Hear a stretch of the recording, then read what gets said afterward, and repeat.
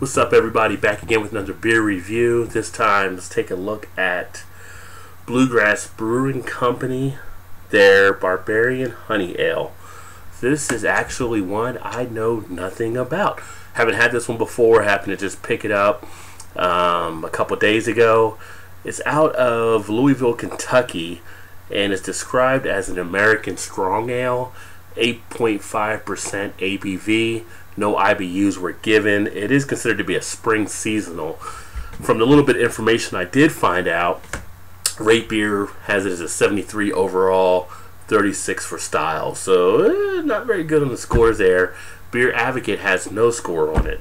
So that's kind of like going into some dark waters here to take a look at this one. Also, 12-ounce bottle, 255 calories. Would not exactly recommend doing a 6-pack of these. Best served in a snifter or tulip glass. Have the snifter right here. And on the bottle, nothing really much from the label. It does have a date area, but they did not mark the date as far as when it was bottled. So no use having it if you're not going to stamp it. But either way, it's a beer, so we're going in. Let's see what we got here. You got some little bit of smoke action taking place. Get this baby in the snifter.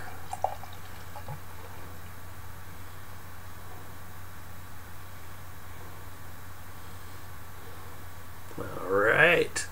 So, initial look, we have a nice, I'm going to say reddish amber.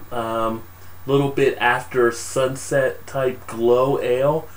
I'm trying to see if I see any sediment. I have a lot of carbonation. Looks like it's taking place, but not seeing as much on the sediment. So it does look like it may have been conditioned before going to glass. Not seeing any particles really floating around there. Looking at a head that is really pretty much a white head, not too much off of that, and it does actually leave some lacing, so that's a good thing there. Going to the makeup of the head is not dissipating too quickly, so it seems to be hanging in there. Came out about a 1.5 finger head, so not a very strong one, but what is there does seem to, at least right now, to be holding well. As far as the aroma, I'm getting a lot of the malt sweetness. I'm getting molasses.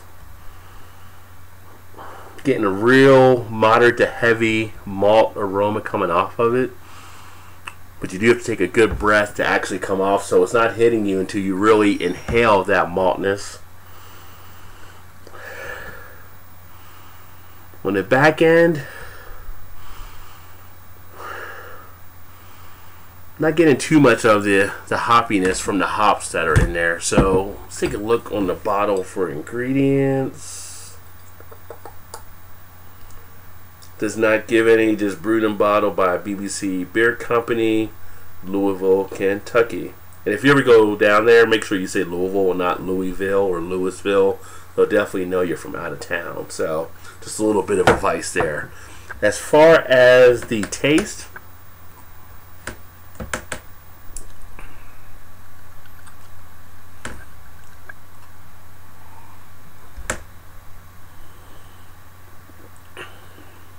wow.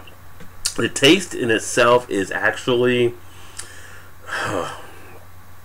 it's definitely got a good powerful kick to it.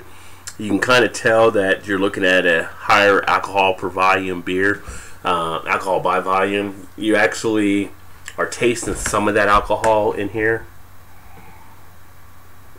On the finish, you're actually getting a good light to moderate of astringency, which is usually the calls where maybe the balance isn't there and the alcohol might be a little higher.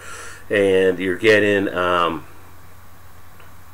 heavy, medium to full body exposure on the body itself, and then the texture.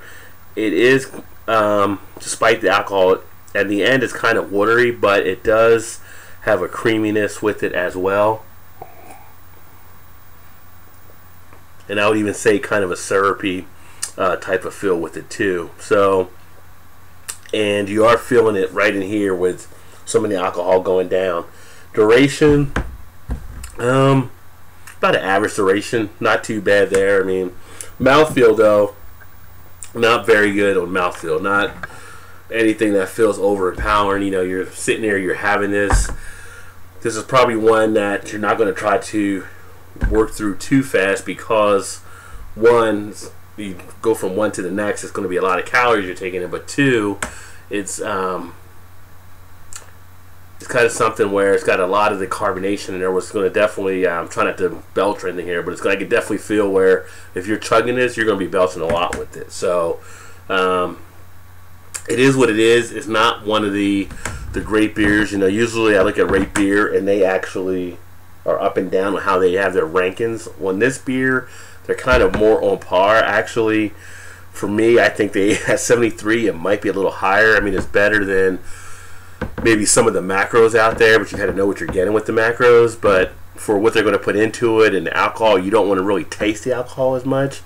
I would probably go on a scale of 5-point scale. I'd probably go on this one probably around a 2.5. Middle of the road type beer.